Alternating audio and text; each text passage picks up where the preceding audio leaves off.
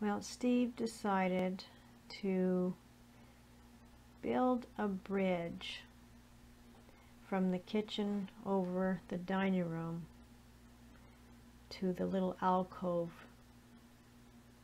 up near the ceiling there. And of course, all the cats want to help. That's Scarlet up there, checking things out, making sure it's getting done right. This is the second bridge they have. Steve made one a few years ago on the other side. And here we have Pumpkin. Pumpkin's always the slowest, making her first ladder attempt. For her first time climbing a ladder, that's pretty good. She's basically a year old now.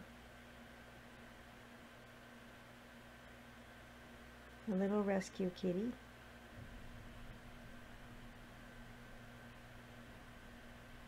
She's not quite sure.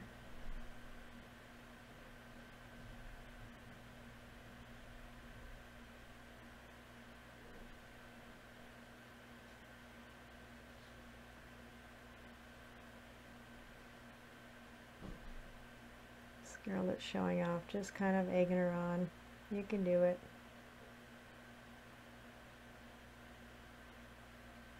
These two are inseparable. They love each other. Yeah, we never thought about the chandelier prior to the bridge, but of course, first thing they want to do, right? Play with what they're not supposed to.